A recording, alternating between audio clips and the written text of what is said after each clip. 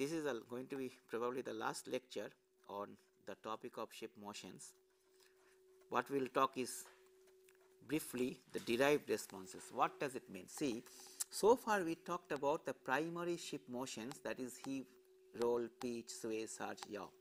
But normally the practicing engineers want information of ship behavior in terms of other quantities, like how badly it slams when it goes, like it hits the bottom, how frequently the water comes on the deck, how much the propeller comes out of water and so performance deteriorates, etc., etc. These are now called derived responses. I will talk in a minute.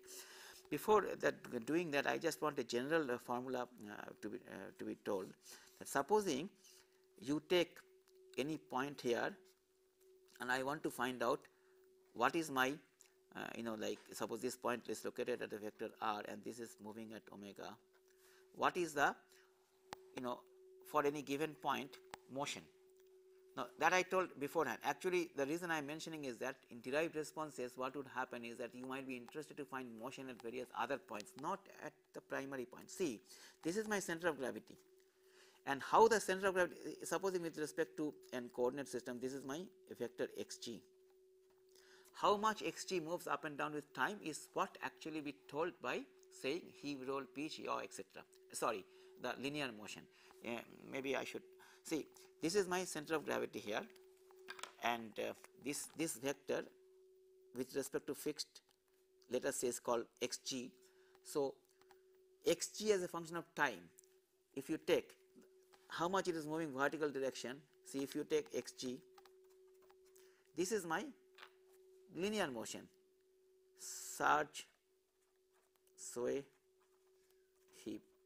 And if you take this a rotation vector omega, and if you take the angle of that, actually the the angular orientation of that, say big theta, then this omega vector's derivative, it is actually the sway, surge and roll, like roll, pitch and yaw. What I mean is that basically you can find out the displacement of any point P at any point P in terms of xg plus a vector called your theta dot cross r, something like that, r cross theta, whatever. In other words, this is a very simple thing. What I want to say here is that, see, that if you knew the 6 modes of motion, this and this, you can find out at any point what, of course r is a known location, so you can find out motion at any point. It's a very simple thing. Actually you can work it out. I can just tell you that xp, the x of that becomes actually surge xg1 plus this becomes theta 2 r3 minus theta 3 r2, etc., etc. I mean it is very simple. Let us not get into that. Let us say okay, let me write the other one, say zp. Zp is this yp here, okay, since I am writing, plus 2 3 3 2, this is 3 1 1 3 2 3 3 1 1 2 it becomes, then xg3 plus theta 1 r2 minus theta 2 r. It may be incorrect, but something like that, 2 3 1 3 1 2. It's very cyclic, if you write a program you can never make a mistake. You will see there is 3 2 1 like a cycle, 1 2 3. If you take 3 2 1 or 2 3 2 3 1 3 1 2, like that it goes. Okay, basically this one, for example, can be written as, this is heave plus theta 1 is actually roll into r2 is actually the y coordinate of the point minus theta 2 is pitch into x coordinate of the point, like that. You see, it's a very simple thing. All, you need not worry about the mathematics. I have actually done that at one point of time, but it is very simple that if you could find out roll all the 6 primary motions, what you have effectively said is that I can tell where the ship is at any point of time. That means I can tell where it is, therefore I can tell where each point is. Therefore I can tell the displacement of any point, then by derivative I can take its acceleration, then by double derivative I can take its velocity, acceleration, etc. So I know all that thing. So all these are all information about motions at any point of the hull can be derived from the 6 primary motions. So, you can say that they can be derived from the 6 motions. So, once you know the 6, it is a one line operation, you just line the formula, just plug the numbers, that is it. Okay. But what happens, you may be interested more on that information. For example, you might want to know what is an acceleration at a given point, because you might have put here some kind of instrument, say a gun mount for a naval vessel, that I will act as a force, moment of inertia into, I mean in the inertia force is mass into acceleration. Suppose your housing is here, you would like to know what is the acceleration of that on that house, because your body is subjected to that, depending on where you are sleeping. This is the reason, one of the reasons why people sleep this way. Of course, nowadays they sleep also breathwise, but anyhow. So, this is all kind of derived things. Okay. Now, let us now look at the various kind of derived responses one by one. I just want to say very quickly. One of them you can call bow motion. What is bow motion? It is actually, this is a shape here. You take a bow point, say FP. What is the vertical motion in FP? Fine, that is no problem. You can just find out vertical motion by combining heave and pitch. All you are doing is that what is the motion, what is my Z motion at bow, means what is my Z motion at x equal to say L by 2 or whatever, something like that, or at x equal to FP. This is my bow motion. You understand why people want to know bow motion, because you want to know how much bow is going, but that is not the important thing. What people want to know is relative bow motion. That is, if there is a wave here, there is a wave here. Okay. Now, you would know, I would know my bow motion Z at bow. This will be given by some formula, say something into cos omega t plus some phase angle, something like that. I will get that by combining. Now, relative bow motion is going to be Z bow minus the wave height at the bow minus say zeta at bow. That I know what is zeta at bow, because what is zeta at bow is nothing but it is zeta A into cos k x minus omega t with taken x as L by 2. So, you see the principle is very simple. Here the ship has moved so much up, and there the wave has moved so much up. So, you can find out how much the the relatively this point a given, actually here you have to take a particular point Z bow, instead of Z bow you have to take a point here, say I take a point P here, then I can find out a point on the fore peak, for example, how much it is from with respect to wave.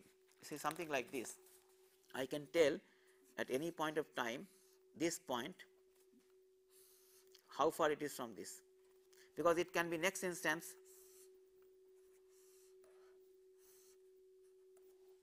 And you see the phase information becomes very important, because supposing this diagram is interesting, because supposing my wave is here, one case, let me use other color.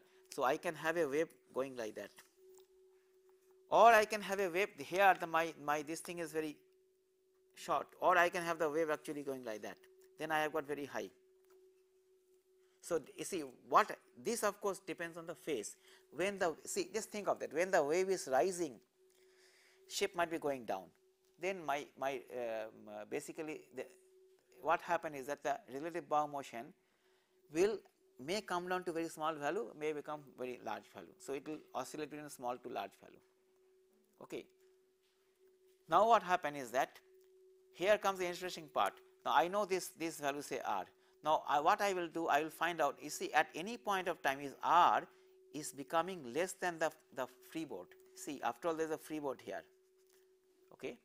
If R becomes less than the freeboard, then I say that if R is less than say freeboard in some sense, okay, then I say that deck wetnesses occur, isn't it? Because what happened, that you see that there is so much gap.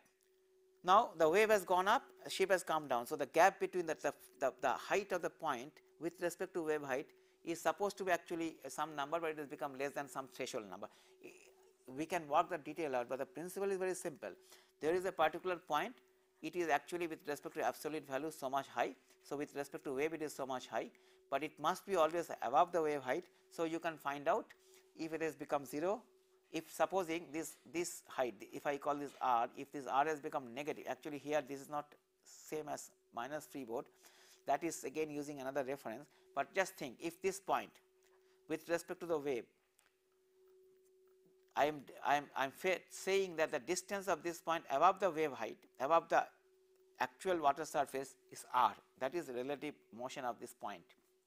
Okay.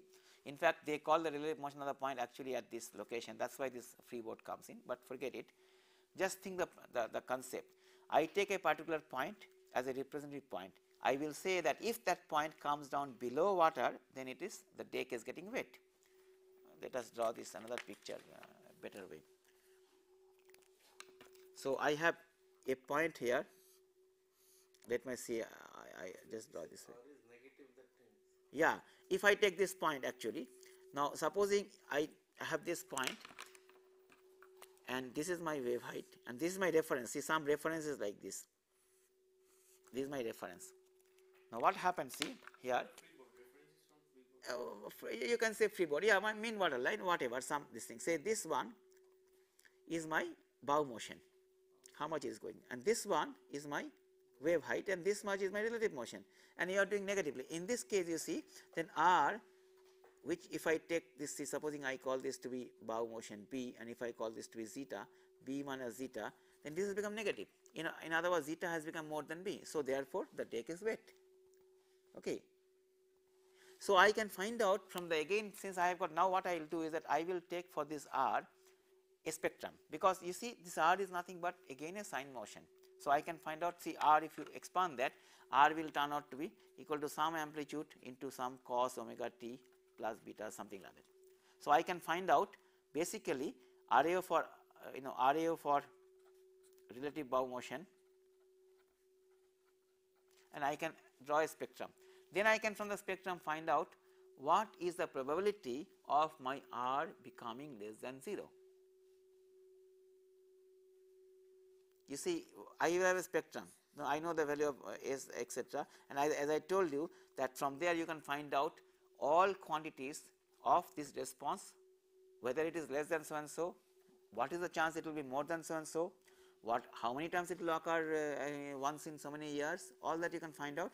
So you see very simple formulas. I am not going to the formulas, but the principle is important. You can find out very easily just by another one line formula what is the chance or what is the probability or what percentage of time r becomes negative. So you can tell, suppose it is 25% of time in that particular C state r becomes negative. So you say the deck gets wet 25% of time. People actually say in terms of cycles, that can be said that how much at every how many seconds r will become negative. So you say, let us say that is 5 seconds. So you will say that every 5 seconds I have got a deck getting wet, every 5 seconds the deck gets wet. Like that, all information that you want statistical you can find out from for this. So again you see this is a derived response, because how did I get r? R is nothing but bow motion minus the wave motion, which all are available to me. And again, as I mentioned before, it is again a sinusoidal motion. Now exactly same way I can find the probability of slamming. What is slamming? The other way around. Slamming would be in a case of slamming, it would be, I do not say slamming right now, let us say it is the probability of bow coming out of water.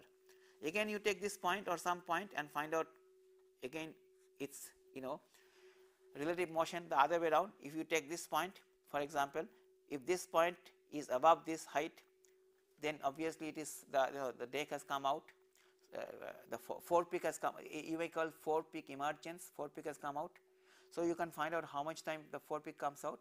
Of course, slamming is a phenomena that is connected to the impact. What happens is that sometimes it turns out that the ship's forepeak comes out like that, and when it comes down, it hits here, and if you actually take a point here and make a pressure, you will see the pressure is going like that, suddenly goes up very high. When it hits here, it becomes very high. This is called a slamming, and people, especially the society people, wants to know slamming pressure. Now, or you want to find out probability of slamming. how much or what kind of time it will slam. Now you see the chances that the bow will emerge, as I said, you can find out by again finding out the chances of this point coming out of water, exactly the same way. But for slamming there is a people have given many speculation. Slamming occurrence, it turns out you will say, see, every time it hits may not slam. You say normally that you see this is coming down with a velocity, and this particular water also coming up with a velocity. So the relative velocity of impact, the relative velocity by which it is entering water, say I call it VR, okay, of the bow point of this some point, if this is exceeding some value, people say that slamming has occurred. So in other words, you actually introduce a criteria that you say that I will tell slam has occurred provided the rate at which it is meeting the surface, the relative velocity of that particular point exceeds some values, something like say 0.3 g or some number is there. Okay, let us just take the principle of it. Essentially, it is found out that it is connected to the rate at which, see, after all, if the ship is coming down very slowly, think of this, the ship has come out of the water, fine, so you can tell it has the bow has emerged, but when it is coming down, it is coming down very slowly. As it comes down very slowly, although it is coming down, it may not give that pressure. So slamming normally is, you can imagine intuitively, is related to how fast it is coming down. If you take a stone and throw like that, it gives much more impact. If you just drop it, it will be much smaller. So it is connected to velocity. So in here, the criteria that is derived is that what is the, rather I will say other way around, if this point is the relative velocity of the point with respect to the water surface, or you may say the relative velocity of this point at which it is entering water exceeds or is more than some number, then you will call that it has got slamming. Now again, that you can find out because you know now velocity. See, I know the distance, so I know this point's location, so I know the relative distance of r, of this point particular p, which will be of course the z of the point p minus xi at the point p, the wave height. See, I can find out the relative displacement of that just like I had done before, which is the z value of the point p minus the wave height. Then if I do a dot, I will get the velocity of that all. So I know again exactly the same way the velocity distribution of that point. Okay, I will know that by, I can draw the spectrum. Again, I can have an array of that velocity. See, these are all responses. Case number 1, I did bow motion displacement. 2, I did relative bow motion. Now I am doing, say, relative bottom motion of the bottom point. Now I am doing relative velocity of the bottom point. So I say now, so I know how much the relative velocity, how it occurs. So I know this is my relative velocity, this is S relative velocity spectrum. From there again, I will find out what is the chance that it has exceeded so much. So then I say that it is slamming percentage is so much. In fact, again, everything I can find out, I can tell slamming would occur once in so many cycles. See, I can find out what is called a average period. Then I find out that it occurs at every say 100 seconds. Now average period 10 seconds. So I will tell that every 10 cycle, that 10 times it slams. People like to know that, severity of slam, this is a subjective decision, there is no objective. You are sitting on a ship, you find that it is banging, you have to quantify that. There is no hard and fast quantification, so you tell in terms of some kind of statistical term. You say it is bad. It is bad for you but not bad for you. So you say, okay, I will tell that if it is more than this, it is bad. Like that, there are some criteria. So here you will say that if say velocity is more than this, it is slamming. Similarly, once you know now you define slamming to be so and so, then you can find out the chance of slamming, number of times it slams in 1 hour. Normally people like to know this actually, what is the number of times it may slam in 1 hour. See, you can find that out also, because if you know it slams once in 100 seconds, then in 36 times it will slam. So all this you can find out. This I am not going through that, the typical way of deriving, but you can find out this. Again, derived response. Same way, I will have to go a little quickly. Slamming is gone. Then propeller emergence. Sometimes you want to do the same thing, that propeller is coming out of water. Again, you will say that propeller location, the center plane of propeller you define and find out relative motion. What is the chance of it coming out of water? See again here you take this particular propeller point, this point as P. Find out what is the chance that it comes out of water. Same thing. Okay, there is no difference. Okay, then some people will want to know, this is propeller.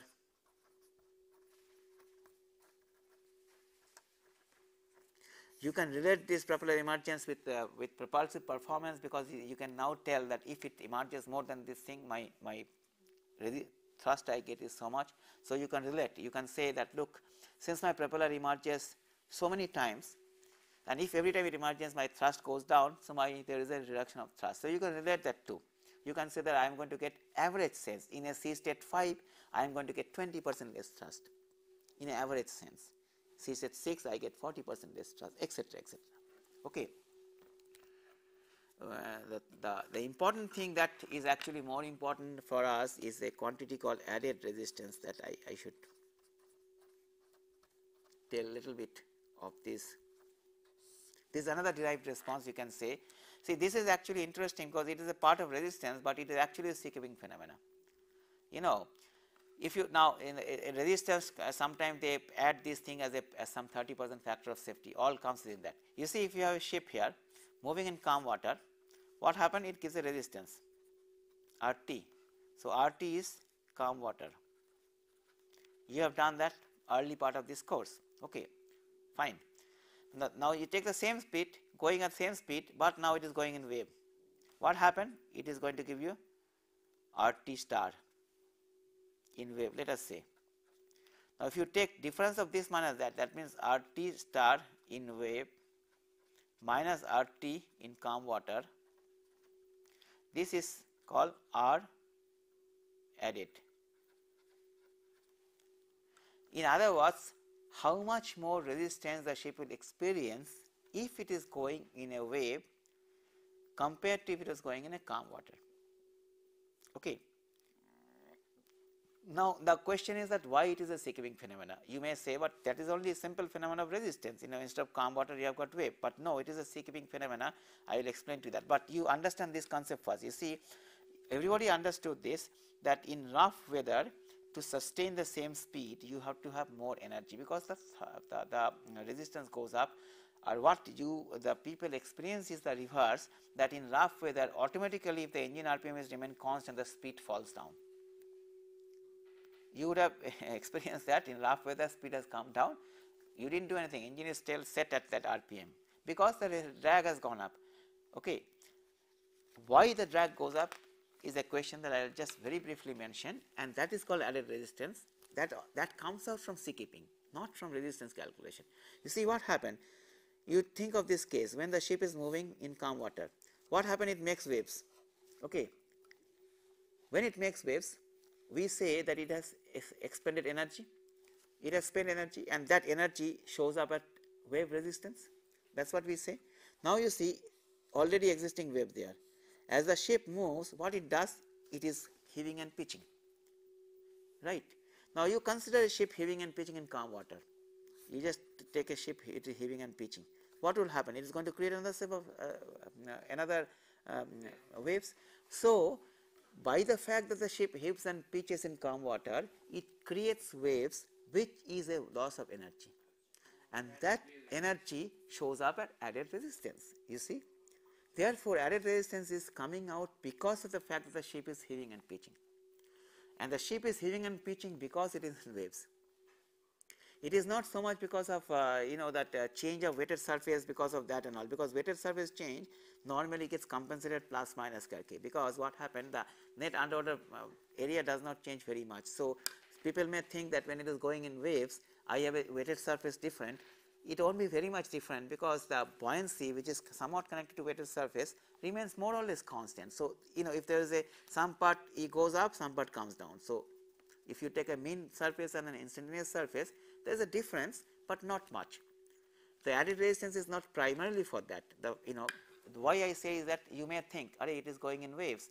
Therefore, I have got so called weighted surface changing, so skin friction will change. Okay, that is what a first impression of a beginner might be, but normally that is not the main issue. main issue is that is not seen is that the ship is going with a up and down motion. As it goes up and down motion, it actually makes waves which shows up as a loss of energy. This is actually damping, and therefore, you can express added resistance as a function of motions. There are expressions where you can find out that added resistance expression is function of basically heave and pitch motion, basically heave and pitch motions and damping and all that. You can relate that there are formulas available where you can find out that added resistance is something p square and something this thing. And in fact, theoretically it is a complex phenomena because it is known as what is called a non-linear or second order phenomena. I do not want to go into the detail, but this is known as, this is a more difficult to estimate. It is called a non-linear second order force. It is equivalent to a drift force. If you keep an offshore structure in place, if waves keeps coming, this will have a force coming up and down, but in addition there will be a net small force in one direction. People do not see that. If you have a wall here, for example, if a wave comes and hits here, there will be a pressure this way and there is a pressure that way. Okay, so if you want to draw the force, you may think it is like that. You know, at point force is plus minus, but actually reality it is not. The reality the force is actually like this. It is about a steady part, and that part is called a drift force. There is a net force that comes from one side, same as this net force that comes from the shape, which is actually equivalent to this added resistance. It is a all complicated phenomena. I won't get into the detail, but it is an interesting phenomena that in waves and all, if you keep a body and waves come from one side, then it is not only up and down force, there is still a net force in that direction. Small net force comes in that direction. That is not ever seen normally, and you cannot explain that from what is called simple sine wave, simple first order pressure theory. You need little more sophistication for that, but it is a reality. You cannot see, as long as it is reality, just because maths is complicated, you cannot say that I am not going to be bothered. See, after all, we have to kind of predict reality. Our aim is to predict reality with as simple maths as possible. But as somebody said, in fact Einstein said, everything should be made as simple as possible, but no simpler. You cannot make it simple enough when the phenomena is not there. So, this resistance, added resistance is a real phenomena. You cannot say I won't be bothered with second order force or whatever, because then you have no added resistance, but then in reality it is there. Anyhow, the point of that by this part is that it is also derived response. It is not a part of resistance. Generally, to find out added resistance, you have to solve or you have to know the ship motions. So, added resistance arises because of ship motions. Okay. So obviously this is a derived response, purely a derived response. Okay. Now comes the next thing. This is again, as I said, one of the derived response. Let us say seasickness. This I talked a little bit earlier. Again, this is see, it is found out, again it is somewhat subjective, you know, we have all sort of found out. If people find out by taking lot of study of subjects, you know, you take ship, hundreds of people on a ship, monitor the response and find out how many people have vomited. Like that people have done, and it found out that this, they call it some motion sickness index, some term they have actually used, motion sickness index. This turns out to be function of actually acceleration at some point where you are, you know, that the housing is location and frequency. It turns out that a certain combination of frequency and acceleration, you actually have large motion sickness. I will show you that the diagram. So in fact, the motion sickness index looks something like that. If you do this, if you say motion sickness index incident, motion sickness incident means so many. This is 100 here. It looks something like. These are all side street dot, that is actually acceleration, that vertical. So this may be some value, say this may be.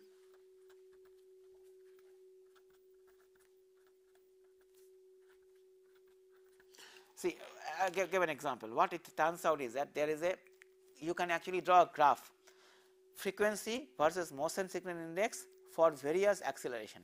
It turns out that the graph looks something like that. That means for a slower acceleration, say this may be actually 0.1 g, say 0.1 g, if the frequency, like this is percentage, maybe this is actually 30%. What it says is that naturally if this acceleration is more than this at this frequency, then so many percentage of people have become sick. If higher frequency or lower frequency, same acceleration, less people fall sick. So there is a combination of that. See, it is depending on a function of acceleration, this acceleration as well as frequency. So at for a given frequency, your body, the place where you stay, you exceed certain acceleration, you have certain percentage of people falling sick, called by MSI. For example, here according to this diagram, this thing, it turns out to be about 1.10 radian per second. This peak occurs around that. For most people, many things it is found out that around that. That means if this 1.10 means 2 pi by t means about say 6 seconds. Around 6 second period, 6 second, you tend to have the largest MSI. Statistics shows, people who are working on ship don't throw up. I'm talking of passengers, this crew comfort, passenger comfort. And if it of course exceeds about say 0.5 g, at that thing it turns out almost, the theory shows almost 100% people fall sick, or 90% or so. This is how you study. Again, why I am saying that, because if you look at that, the motion sickness index to study, again it is a part of a derived response. Why? Because there is an acceleration there at a given location. You get that from the point, you find that displacement of the point and acceleration, and of course omega e. So obviously, if a small vessel for which you have got lower omega e normally in a given sea state and it is accelerating further, you tend to fall more sick normally. Obviously, like if you take a small boat, it will have a lower natural period, and lower natural period also gives you larger acceleration because it's omega e square times. So you have a larger chance of falling sick in a if you are traveling in a barge in ocean than if you are traveling in a large tanker in the ocean. Okay, I mean this is a normal phenomena. I think you know much more than I would. I am only theory I am telling, but this is what it is. But what my point of here saying is that even these can be found out by sea keeping calculation. Motion, all this happens to be basically a derivation of ship motion, all result of ship motions. Fact that the ship is moving, not a steady, like platform. All this arises. In fact, nowadays there is a large number of study that goes on this, because it has been found repeatedly that your all this ergonomic behavior you must have done in management, that you perform far better.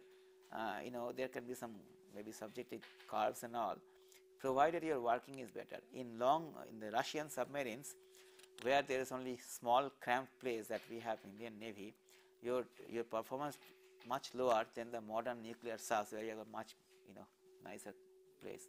You can go for a longer time, you perform better in emergency. That's all been kind of proven. So the design, obviously, as we are progressing, we should try to keep, we should try to design as better as possible working environments.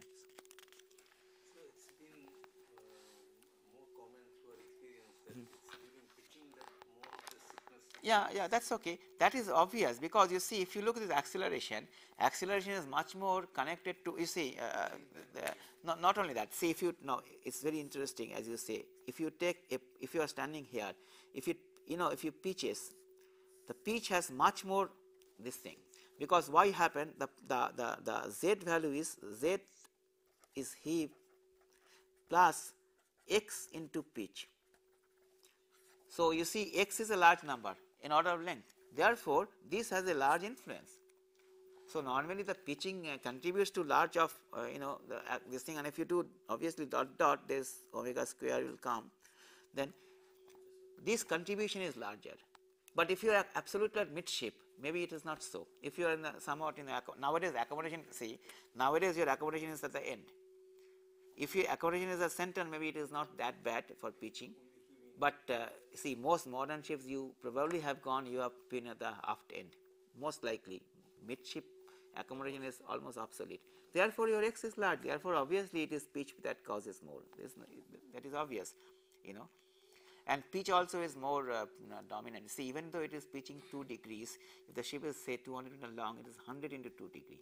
So you can imagine that 100 into 2 degree means in radian, if you make 2 into what by 57, say 57 type, so it is almost 4 meter of, like if it is going down 2 degree at a distance 100 meter, it is basically going down 4 meter. Quite a lot, and in fact heaving will not be 4 meter, heaving may be 1 meter. So pitch contribution is normally more, that is a fact.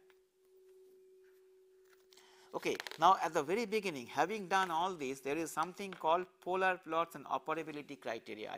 That's the last thing we will do, operability.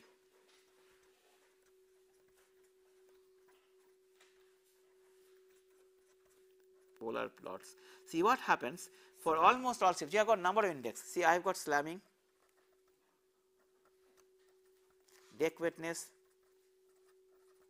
motion sickness index, maximum say roll, maybe maximum pitch, like that. Many ship owners would actually tell you, will give you a criteria.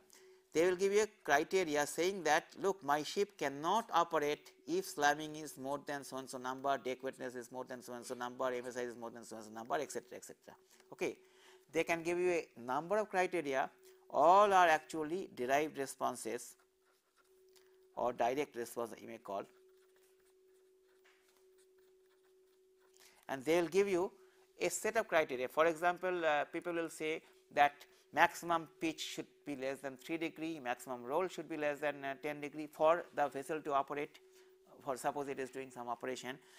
Motion sickness should be less than so and so, deck wetness should be less than 1 per so many hours, etc., etc. Now you have done all this calculation. Okay, there is a set of criteria given. What we can do in polar plot is something like that. You see, you draw a diagram here where there is heading angles are here. These are all heading angles, these various angles. This is say theta equal to 0 degree, like that, 90 degree, 180 degree. You have got speed lines here. This is V equal to say 2 knot, V equal to 4 knots, V equal to say 6 knot, etc. Okay.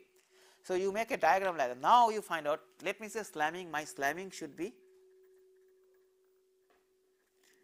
less than so and so. That is my criteria. Now I find out that at this particular speed, that exactly slamming becomes so and so, provided it is at this speed, at this at this heading angle, at this speed, my slamming is just like that. At this speed, at this heading angle, my slamming is just like that. Like that, you have the boundary in this graph. Then what happened? I will just very briefly tell you. You can actually join them and you find out that, look, if the ship is operating in this zone, this combination of heading and speed, then my slamming is going to be more than what is stipulated. In other words, see, I have found out slamming. This will be for a particular C state number equal to 4, say some given C state.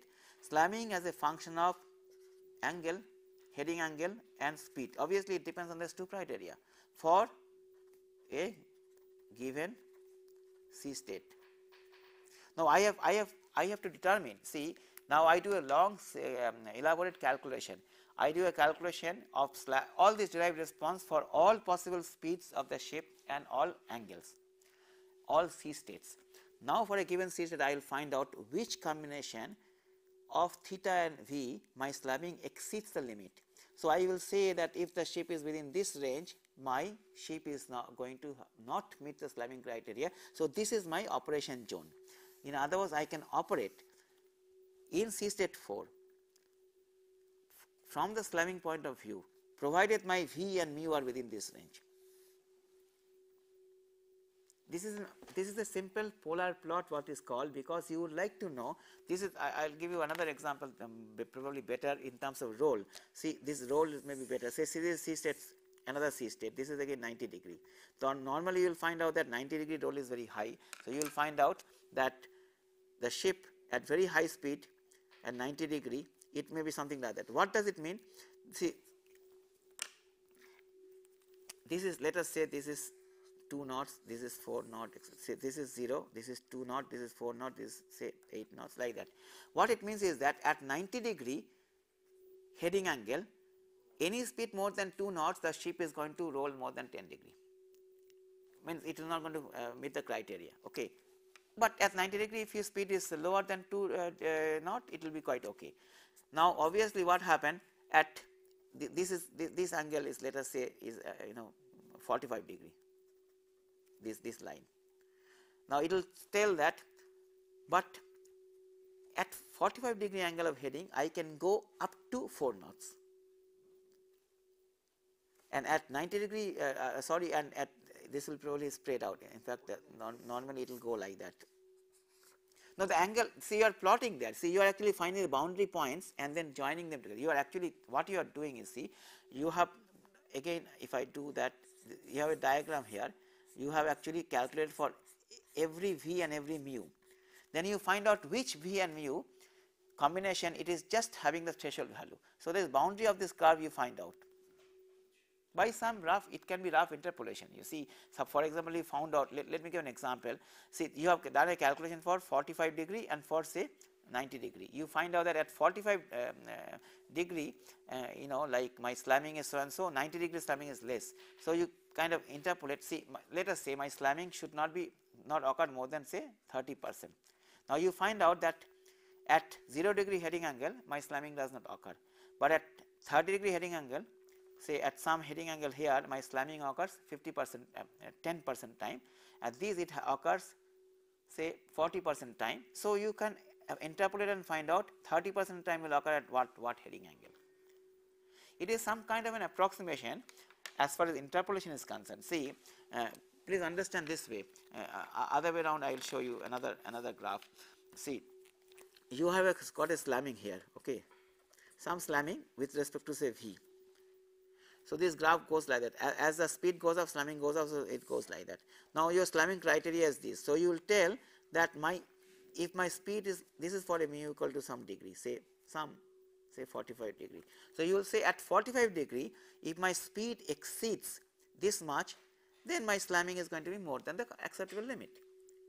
Similarly, now you do that for another angle. Like that, for each angle, you find out what is my threshold velocity, or the other way around. Therefore, in this diagram, for each angle, see, this is my angle, I will find out up to what velocity I can go without slamming.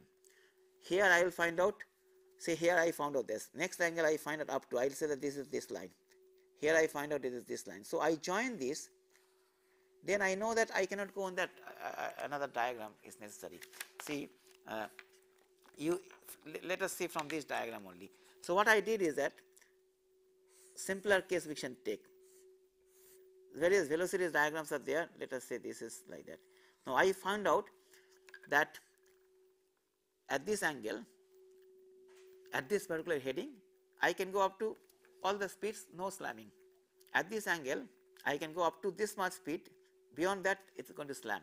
At this angle, I will find out that I have to go up to only this speed. Beyond that, it slams. At this angle, I can go only up to this speed.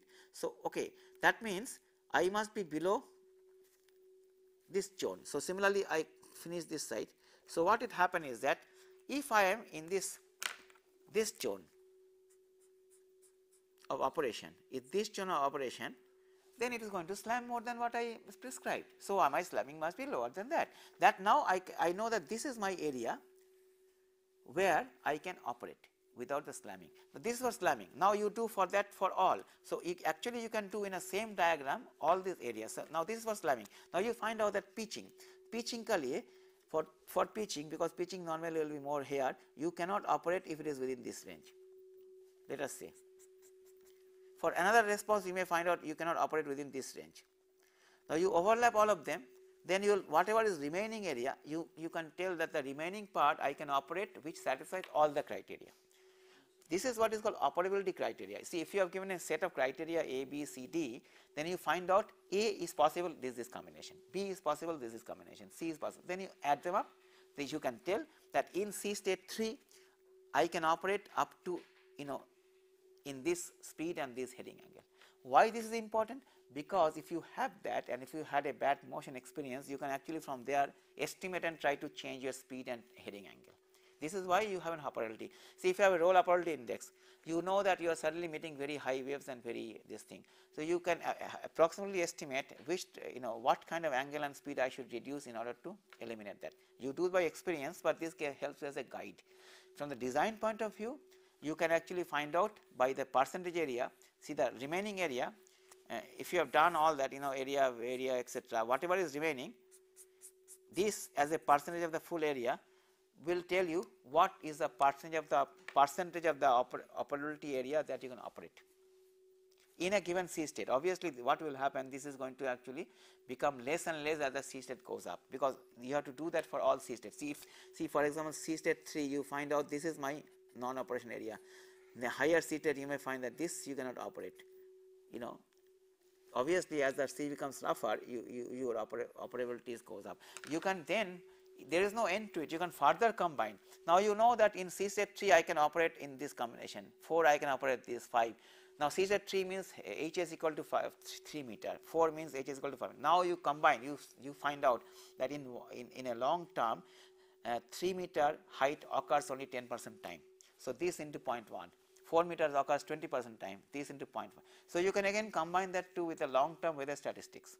So there is a lot of statistics you can generate, you can make a lot of graphs, but essentially statistics means just finding out percentage of occurrence of certain ship motions within certain like a percentage of occurrence of certain motions or derived responses in a given C state and combining them in some fashion. This is more of an algebraic operation. If you keep your mind straight, with common sense you can work it out. What you cannot work out is finding out the response itself. That requires mathematics and some hydrodynamics. But if you have the response found out by some means, you know that 10 degree or 5 degree, to tell that the limits, that is a more of a common sense. 10 degree occurs at 90 degree heading angle at 20 knot speed. But if you make it 15 knot speed, the angle will come down to 6 degree. So you can make it out from there. It's very common sense. See, somebody says that, look, I cannot allow the ship to roll more than 8 degrees. Then you find out that 8 degree would occur when the ship speed is 16 knots. But if you go more than that, it becomes more than it. So by by your experience. So basically, this polar plot that we do is a plot that you have just to synthesize. You may say, what you have done, if I tell another thing, so you have got various weather, that is C states. You have got number of weather, okay, a number of weather condition. You have got number of combination of speed and heading angle, speed and heading. For all these you have got ship motions. For all these you have got derived responses, and for all this you have got the statistical information. That is how much percentage of time. So all you are doing is combining all that too. So it's a lot of repetitive calculation, repetition for each C state, for all combination. You find all the ship motion, then all the derived response, and all what you required by statistical analysis. That you repeat that. You have got a large chunk of information. Then you just put them together in various forms. That is all we are doing here. So this part is a post-processing part. It is actually playing with large numbers. A lot of people have window-based programs nowadays, where you can do that. But as I said, to find out ship motion, the most complicated part actually still arises here in find motion in regular waves. That is, or RAO. This is the most demanding task from evaluation point of view, but from practical point of view you would like to see these results. See. But if you have that, my point is finally is that if you have that, to get this part may appear to a beginner complicated, but really it is not complicated. It is a tedious long calculation, but not very complicated if you keep your mind focused. That is all. Sea keeping is viewed to be a complicated subject, but what the part of sea keeping you view as complicated is actually the simpler part. Okay, I mean, with that I will end my lecture today, and we will formally close the ship motion in waves part of the lectures. Thank you. So this diagram is called Polar plot. You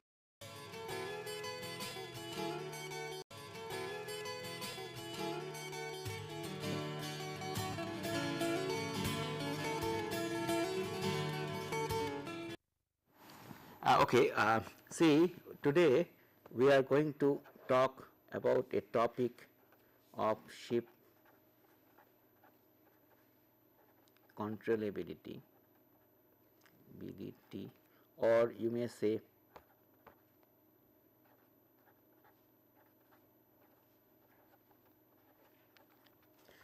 this maneuverability.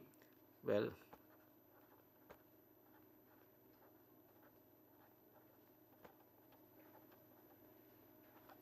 this is the American spelling, this is the British spelling, okay, EUR and OEUVRA. I am just writing because we may change one to other so that we have no confusion. Basically, these things are more or less same topic. We are going to be discussing this part of the ship behavior, which is related to, you may say, maneuvering, controllability, course keeping, etc. Everything related to a ship trying to move in the horizontal motion in the horizontal plane.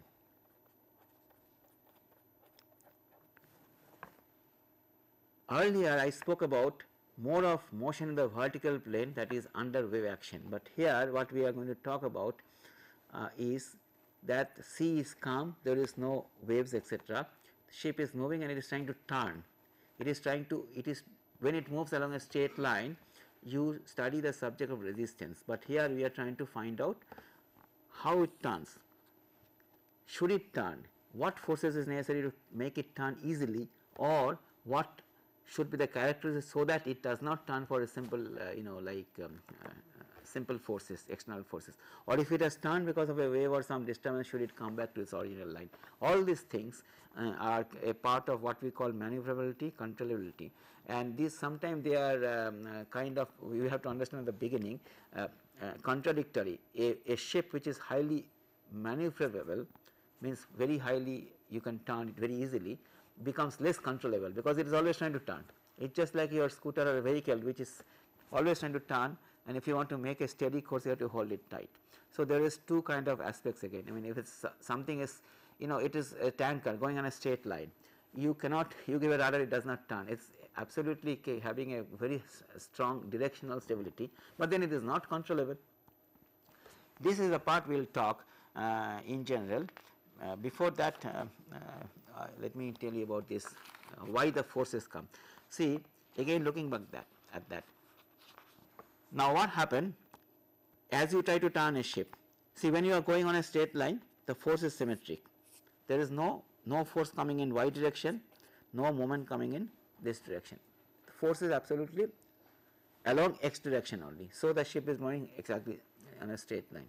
But here what happened, as you try to turn, naturally there is a asymmetry developed. The ship is not symmetric anymore, as if it is having a motion and the flow is coming in this direction.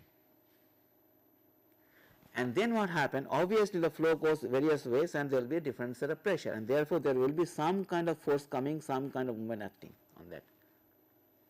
And it is that which will cause the ship to turn. In other words, the only mechanism that you have to cause force on a ship which is not restrained is fluid forces, because of the flow, because the way the flow going past it.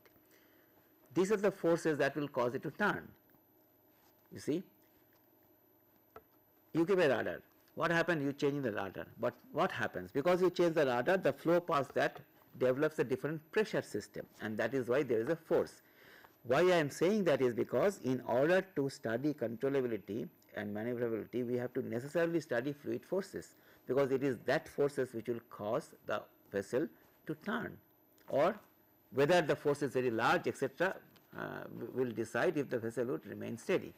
A simple example is given by this weathercock stuff, which is what I will just briefly mention. See, suppose there is a initial trajectory of a line and there is a particular, like small line with a what you call a large tail. Let us say there is a small thin plate with a large tail here, and the tail is such that that is the one that produces a force. What happened? It is supposed to go this side, but now it has turned. By some means it has actually turned by an angle psi. Then what would happen? That would obviously cause, even if it is going on a straight line, the flow was going past it, but now the flow is going past. I am just considering this part of it measure. It is going to give some kind of a force on this direction. This force is equal to, if let me say Cg, this force is equal to this force plus a moment. You know, any force can be translated back to another point, or rather this force will give a moment about this center point, let us say Cg point, this is say Cg. Okay. What it does therefore, this part, this red part of the force will cause the thing to move up, because there is a force here acting on the Cg, so it is going to go up, and this moment will going to make a turn like that. So, you will expect the vessel to actually, I mean this body to actually gone slightly up and then begin to turn. As it turns, now think of that, as it turns this angle becomes small. So, at some point it has moved up and then begin to turn. As it turns, this angle has become small. As it becomes small, the force becomes less. So, ultimately there will be a point when the force has become 0, so it becomes straight line. So, therefore, the behavior is guided by the fact of how much force is coming on that, which depends on obviously angle of attack, which of course will keep on changing as the angle of attack reduces. So, as an introduction, we have to realize that we have to study the forces coming for a general body moving in a horizontal plane. If we want to understand even the elementary maneuverability, later on of course we must talk about rudder. What does rudder do? Okay. The most common mechanism for keeping the ship in course is a rudder, as we know, and if you want to turn, you might have an additional device like bow thruster or thrusters on the center plane, etc., etc. In other words, you have to introduce a force from external mechanism. That will come later on, but to do that we should understand what kind of force come on the body. Let us go to a very basic definition of what is called course keeping. Okay. Now there are certain things that can occur for a course keeping.